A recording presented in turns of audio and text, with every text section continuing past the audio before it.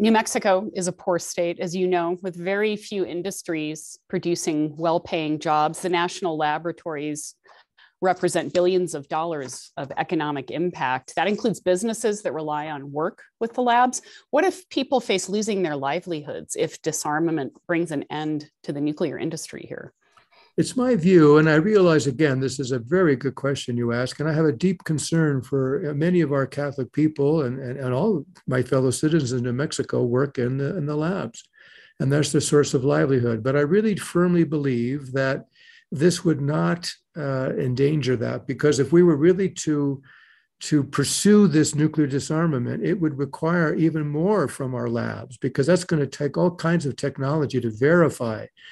We're not going to just accept the fact that a certain country says, okay, we've gotten rid of them. Oh, thank you very much. We'll send you a thank you note. No, we want to, as President Reagan said, trust but verify. That's a huge industry right there, to make sure that everybody has indeed disarmed, and to make sure that we have ways that nobody, especially a rogue nation or terrorists, could not come up with a nuclear bomb. As you note in your pastoral letter, and this is a quote, "In recent years, Pope Francis has led the church in a dramatic shift away from supporting nuclear weapons and deterrence to denouncing them as immoral, calling for their complete abolition. And in 2017, Pope Francis publicly declared that nuclear deterrence is morally unacceptable." I need to ask you, given the numerous revelations of widespread sexual abuse in the church, which also failed to address these abuses for years, how challenging is it to take a moral stance such as this letter does and ensure that people will receive it in the spirit that you intend? Yes, that's true, Megan. I acknowledge that. I think that the sexual abuse scandal has been a terrible blight in the Catholic Church. And it's not just the Catholic Church, of course, but it certainly hit the Catholic Church very hard. And it's something that, I think it does very much weaken our moral voice. There's no doubt about it. I don't think, however, though, that means that we should be silent. I think we still need to speak up and still hope that people will respond.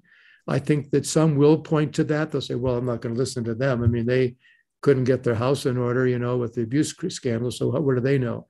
That would be, of course, not a logical argument. That's not a reason to dispute, what we're putting out in the letter. But I think some people will say that, and that's unfortunate, and I regret that.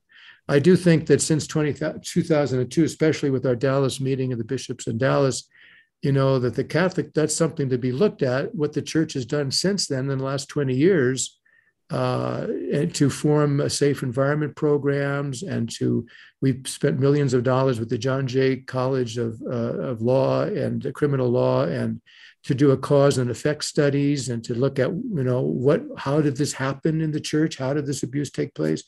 So I think the church has done quite a bit. Again, there'll be many people that, will say, oh, that was wonderful. We respect what you've done. Others will say, well, big deal. They're not going to be too inclined to pat us on the back. But I do think that we've done a lot. And frankly, if you look at the statistics and look at the number of abuses taken place since these programs, it's low. So I think, there's evidence that the church has worked hard to really do the best we can and to rectify those terrible, terrible sins.